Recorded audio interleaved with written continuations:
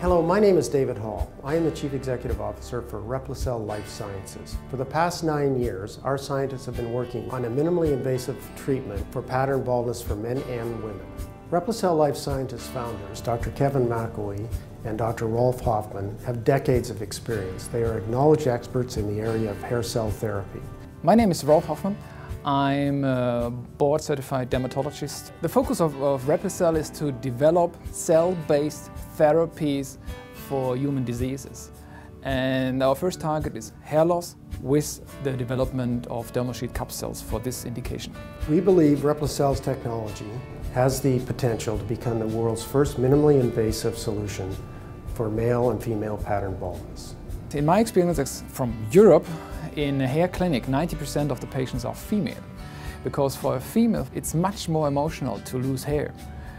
And to use a topical treatment forever, for the entire life, is something many women are very reluctant to do. And so a cell-based treatment like us with dermal sheet capsules would be a very ideal treatment choice.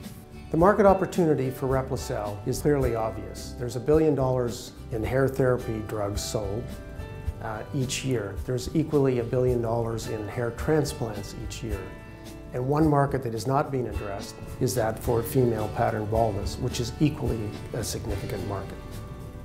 So this treatment has the potential to change the treatment of hair loss, and with this change life of patients. So that's why I'm very excited about RepliCel.